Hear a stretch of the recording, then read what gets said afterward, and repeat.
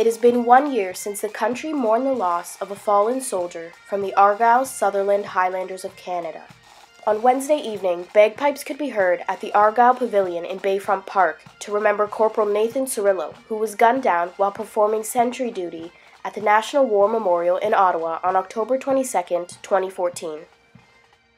The service was held by the regiment's Padre, Robert Feed, and was an opportunity for final goodbyes and messages of thanks to the public for the outpouring of love and support.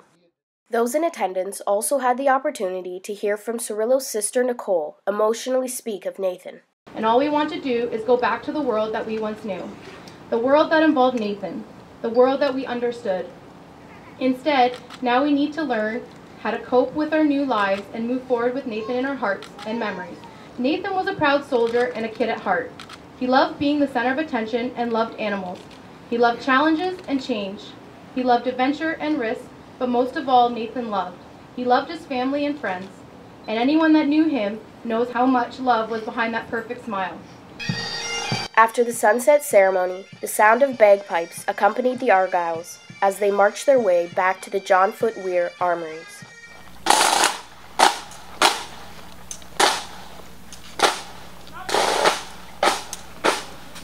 From the community, what we've seen has been unquestionable, overwhelming support. It just a unanimous amount of support from everybody we've run into.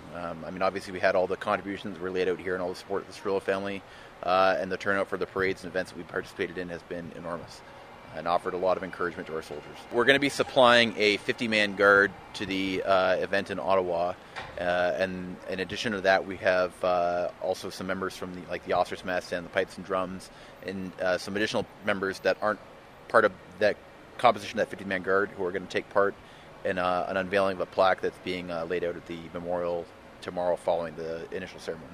It's quite sad about what happened, so we're showing our respects and our honor for what happened. It's like you have a family, and your family sticks with you whenever you have troubles. So we stick with the Cirillo family because when they have a trouble, our reserves will be there for them, and they'll stick with them. Reporting for Mohawk College Journalism, I'm Loredana Del Bello.